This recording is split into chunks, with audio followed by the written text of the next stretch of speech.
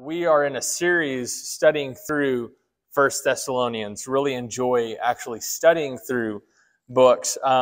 What Paul has written so far, before we jump into the text, is basically his thankfulness to the brethren there, their labor of love, their work of faith, their steadfast hope. He is mindful that they were an example to all of those living in their area and beyond. Others heard the word of God from them, and they heard about how they actually changed their lives from serving idols to the living God. And then Paul reflects on his time with them. He is thankful how they received the word of God as being just that, the word of God, not the word that comes and originates from mankind, but from God. And the power that was with the work that was within them, the word in them. And he is reminiscing about his time with them, how he was like a gentle mother, did not seek to burden them, and how he was a father to them and exhorted them, and how he longs to see them face to face. And that's where we're at in 1 Thessalonians. Let me read verse 17 to complete this thought. I'm in 1 Thessalonians chapter 2, 17. But since we were torn away from you, brothers, for a short time, in person, not in heart, we endeavor the more eagerly and with great desire to see you face to face, because we wanted to come to you, I, Paul, again and again, but Satan hindered us. For what is our hope or joy or crown or boasting there of our Lord Jesus at his coming? Is it not you? For you are our glory and joy. I think that one day, whenever Jesus Christ returns, yes, we're going to know and see each other. And Paul says, amen. Because like whenever I see you, you're going to be part of the gift of heaven. So here's what I want to do. Chapter 3 is not long, 13 verses. I want to walk through this with you. I want to give some comments as we go along. And then there's something in particular that I wanted to draw attention to. I want to share some thoughts that I had. So let's get into it. 1 Thessalonians chapter 3, verse 1. Again, he was longing to see them, wanted to see them face to face, but Satan had hindered him from doing so. Therefore, verse 1, when we could bear it no longer, we were willing to be left behind at Athens alone, and we sent Timothy, our brother and God's co-worker in the gospel of Christ, to establish and exhort you in your faith, that no one may be moved by these afflictions. Let me do a pause really quickly, because again, as we're studying through these, I don't want to get too technical, but I do want to answer some of these perplexing passages. Why is this perplexing? He's simply saying that he was willing to be left alone at Athens and send Timothy to those in Thessalonica. Here's what's kind of tricky about this. Look at Acts 17 with me. Acts 17, we know that Paul and Silas are in Thessalonica. We know that they send Paul away into Berea. We find out that not only is Silas with him, but Timothy is as well. Why? Because look in verse 14. Then the brothers immediately sent Paul off on his way to the sea, but Silas and Timothy remained there. So even though the text doesn't talk about Timothy being in Thessalonica, we start to connect dots. He was there, and then he traveled to Berea. They're sending Paul off to Athens, but Silas and Timothy stay in, brothers, where? Berea. Okay? Verse 15, those who conducted Paul brought him as far as Athens, and after receiving a command for Silas and Timothy to come to him as soon as possible, they departed. He wants Timothy and Silas to come to him in Athens. Well, we get into the text in Athens, we don't read about Timothy and Silas. Doesn't necessarily mean anything, but here's what's interesting. Then he travels to Corinth. Now I'm in chapter 18, that is Paul. And look at verse 5. When Silas and Timothy arrived from Macedonia, Paul was occupied with the word, testifying to the Jews that the Christ was Jesus. So I just wanted to cover this because you're reading 1 Thessalonians 3, and he talks about being willing to be left alone in Athens, and so he sends Timothy, but it looks like Timothy wasn't in Athens, that he joins him in Corinth. So let me just say this and I'll move on, because you're going to forget about this tomorrow morning. So either what we have is that they didn't make it to to Athens, and they ended up going from Berea straight to Corinth. And so when he says, we were willing to be left alone, but we sent Timothy, it just means that he sent instruction from Timothy to go from Berea to Corinth, or what it means is that they actually were with them in Athens. But he really wanted to know how they were doing, and he sent him back to Thessalonica from Macedonia, and then they met him in Corinth. I can tell by your faces that you're very thankful for this information. You're welcome. Now look, verse 3. For you yourselves know that we are destined for this. He's talking about afflictions. For when we were with you, we kept telling you beforehand that we were to suffer affliction, just as it has come to pass, and just as you know. For this reason, when I could bear it no longer, I sent to learn about your faith, for fear that somehow the tempter had tempted you and our labor would be in vain. Brethren, I want to encourage you with something, if you would join me in this, that we need to be observant Bible students. And that may sound offensive, but here's where I'm coming from.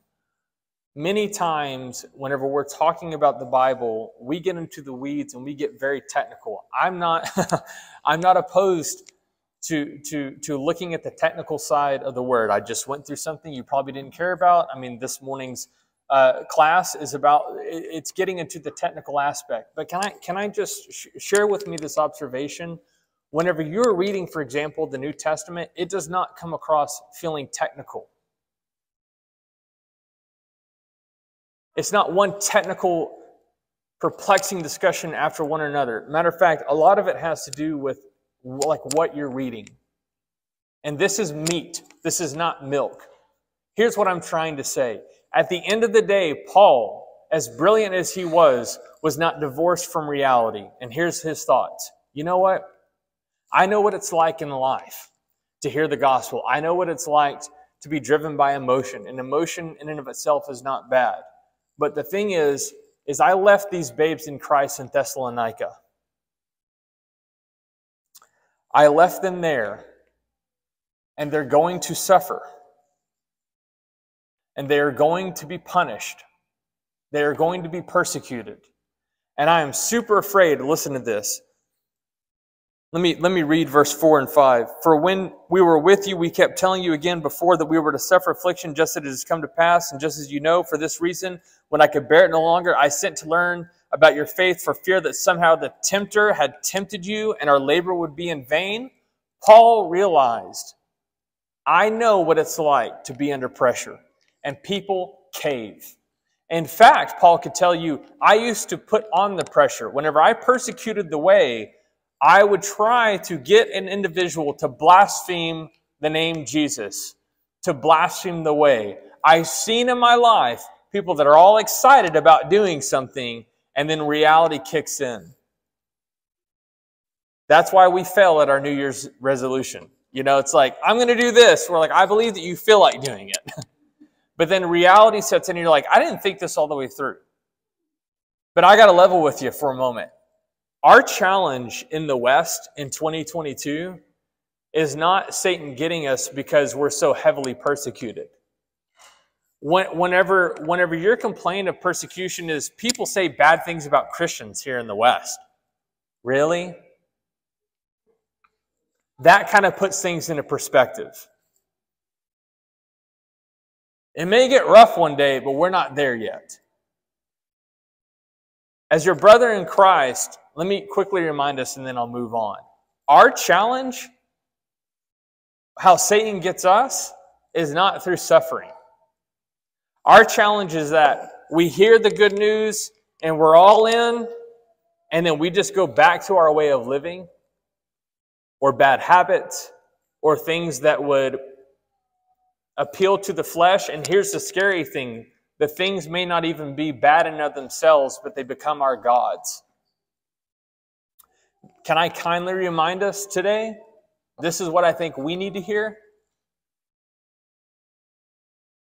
We are Cush. We forget what it feels like to be convicted. We forget what it was like whenever we decided, you know what, I'm seeing the behavior of the world and the things that they take part in, their entertainment, what makes them laugh, and there was a point where I wasn't laughing at it anymore. There was a point where I was actually put off by things of the world. It no longer left a good taste in my mouth. And somewhere along the line, I fell back into that again, and we lose our conviction. And I think where Satan gets us is he says, you know what, you'll get to that later. But in the reality, as the Hebrew writer warns in Hebrews chapter 3 and 4, is that we go on thinking we'll get to it and sharpen up later, but our heart grows hard. So let's be careful about that. But there's something else that I gotta pay attention to. And brethren, that is the love that Paul had for his brethren. And this again is another big picture realization. This is what the Bible talks a lot about. And we would be wise to take note of this. I have a very simple question for you. When is the last time you've been super concerned about the spiritual well-being of those around you? Listen, I don't know where Timothy was at, but here's what I do know. Paul says, I'm willing to give up Timothy. Whether that meant that Timothy was going to come to him or was with him, it matters not. The point is, I'm willing to give up that source of encouragement and give it to you because I'm concerned. Brethren, if we don't spend time with one another, if we're not connected with one another, how do we know what we're going through? And if we don't spend time with one another, not only do we not know what we're going through, where do you think all of a sudden you're just going to draw that desire to care about your brethren? What I'm seeing in the New Testament is that this is the kind of stuff that it focuses in on. And I want to try to be like Paul, but we're not done. But now, verse 6, but now that Timothy has come to us from you and has brought us the good news of your faith and love and reported that you always remember us kindly and long to see us as we long to see you. For this reason, brothers, in all our distress and affliction, we have been comforted about you through your faith. For now we live if you are standing fast in the Lord. For what thanksgiving can we return to God for you, for all the joy that we feel for your sake before our God, as we pray most earnestly night and day, that we may see you face to face and supply what is lacking in your faith. I'm not trying to pick on you, but I got to tell you anymore, if I'm going to get bold, I'm going to get bold in this area. It's easy to tell you, don't commit adultery, okay? Don't worship idols, okay? Don't kill anybody, okay? Be kind, okay. But this, it's just not doing it. I think we got the gloves on. When is the last time, now really think about this. Don't say it out loud. Whenever I just read through those passages, for example, did that resonate? Or did it seem like, We struggle in the church. What is our struggle? I can tell you as a minister some of the key struggles that I see in the church. One of them is that we're driven by fear. We do not feel confident in our salvation. That's a different sermon. We struggle with the concept of the grace of God. Here's another issue that we have. We do not feel connected. We struggle with lukewarmness. But my fear is that the answer to that we keep pushing off for some reason. I don't feel connected. We'll get connected. See, we're in this difficult thing because there's a thing that we want, but we're not ready to give up what we want. I want to feel connected, yet you want your independence. I want to feel like people care about me, yet you don't sacrifice time for anyone. I want to feel like a family, yet you don't act like a family. Now, hear this and don't only hear it, but feel it. Paul says, here's what I'm saying. Timothy has now come back to me, and I am so very thankful because even though I'm being persecuted and I'm suffering, here's what I'm saying. I'm hearing that you're doing well in your faith and you think well of us. So what I'm hearing is that you're growing in faith, and so today I live.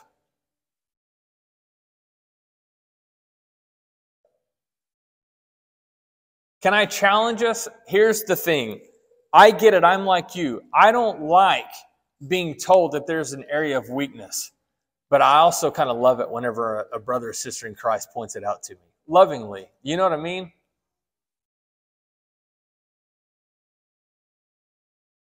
I love it. Those are the people that I go to. You want to know why I also love them? Because those are the people that go to the spiritual gym with me. I choose people that are better than me to work out with me. It's awkward because they'll say, okay, that's not even remotely close how you lift a dumbbell. I'm like, cool. But they show me where I'm messing up. And then when I start up in the weight on the dumbbells in the spiritual gym, if you will, they're also the people that are saying, excellent job. And they are rejoicing with me. Brethren, in the body, not only do we need to act like family, we need to be helping each other. I need to know that I have people that are concerned for my well-being, and I also need people that rejoice with me. Brethren, here's a very simple question. When is the last time that you have rejoiced at the spiritual growth of the well-being of your brother or sister? When is the last time, now honestly, not to say this because it sounds good, but that you actually looked at your life and you said, I'm actually suffering right now, but I found out that so-and-so had this victory in their life spiritually, and I am on cloud 9. We are dehydrated many times in the body. And this is what we're lacking. I have another question. When is the last time you have stopped and you have prayed with a brother or sister on the spot? You know, it's interesting in this letter. It starts with the prayer, it transitions with the prayer, it ends with the prayer. Here's his prayer, verse 11. Now may our God and Father himself and our Lord Jesus direct our way to you, and may the Lord make you increase and abound in love for one another and for all, as we do for you, so that he may establish your hearts blameless in holiness before our God and Father at the coming of our Lord Jesus with all his saints. Now, listen, we're going to get into this coming. You've noticed now he keeps talking about Jesus. Where is Jesus in all of this? Oh, he's coming. He's coming. And Paul's going to give special attention to that.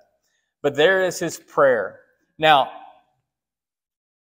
here's what happened this week as I was going through it. I just got just a few more minutes. Give me about 5 more minutes, and then I'm done with my thoughts for this morning. So one of the other things that I'm trying to be better about as I read through these accounts is not reading over what just may be given, just details. There's a reason. There's something about it. You know, like, you remember that first time you had a realization you were studying in the Old or New Testament, and you realized that there had been maybe a gap of like 15 years between like chapter 6 and chapter 7? You're like, oh man, I didn't even realize that. You just read it through so quickly. But in this next chapter, like 15 years has gone by. And you have that moment where you just begin to look at that person's life and think about what would that have been for them. I think that is such good Bible study. Can we do that for just a moment? I started thinking about Timothy. If I were Timothy, what would I say to you?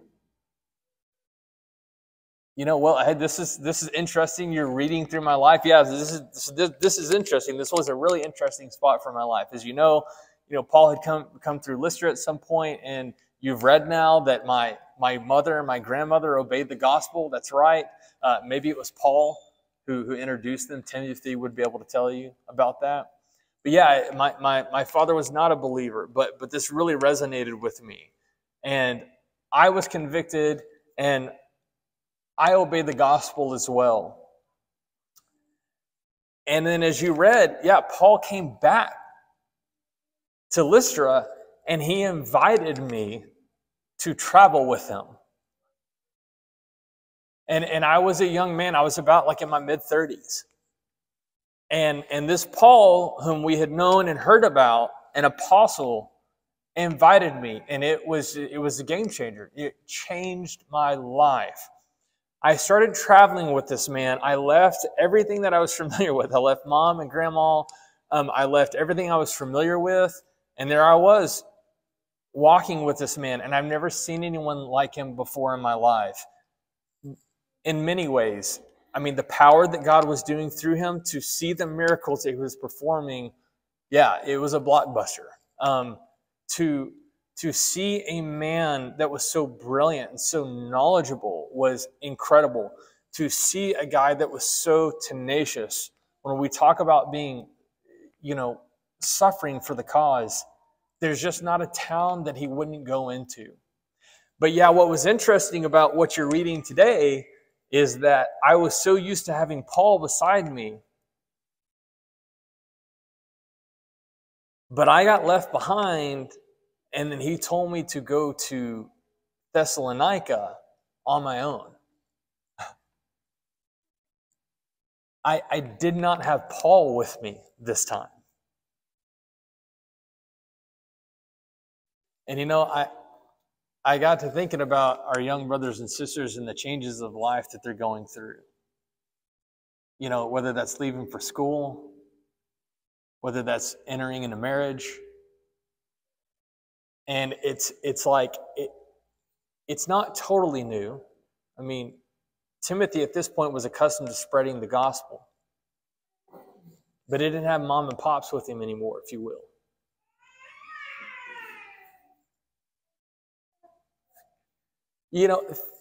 Think about that for a moment. And I was also thinking about our parents and trying to, because I'm not at your stage yet, our kids are still, the oldest is only 11. And I'm thinking about what that's got to be like for you to send Timothy away, if you will. I don't mean this in a bad way, but I'm saying something you already know. So the work's put in. I mean, it's too late now, right? You're sending them off. You've put the work in. And you want them to be like a Timothy. And for my younger brothers and sisters, listen up. Your physical mother and father, or your spiritual mother and fathers, love you and pull for you. And they have the confidence in the letting you go, but it's nerve-wracking. How will they do? Do you think that Timothy thought about being alone? Sure. Do you think that Timothy, realizing the freedom that he was going to have, now think about this, Timothy would also have freedom. He didn't have Paul protecting him, true, but he also didn't have Paul on his back. Now, do you think that Timothy would have gone back to Thessalonica saying, time to party? No. Do any of you really think that was probably not? But see, it's because the work had already been done, put in, that Timothy was like that. Young brothers and sisters, whatever it is that you're transitioning into, know this, that God, your Father, has equipped you. It's all right to be scary. But give great thought about the freedom that you're about to have. God will use it to his glory. Satan will wreck you with it. My hope is, the reality is that you're not having to mess with this because your mind is already made up. Hey, new setting, some changes, but business as always. I'm going to school. I've been in school for 12 years. If you are not, and as you're thinking about this, you're kind of nervous about the decisions you think that you're going to make, would you please reach out to one of us afterwards so we can talk about that? But the last thing I want to say, and I appreciate your attention, and this sermon is yours. I want to build you up and remind you of who you are. You're a child of God. And while we are always being helped by others, there's a beautiful thing that happens in life whenever you transition from being the one that's always helped to where you now become the helper. So whether you're going into college, whether you're starting a new marriage and starting your own family, your own unit, now is the time to realize the work of God in you. And it's time to start helping people more and more. Amen? Let's not be a hindrance. Let's be a helper.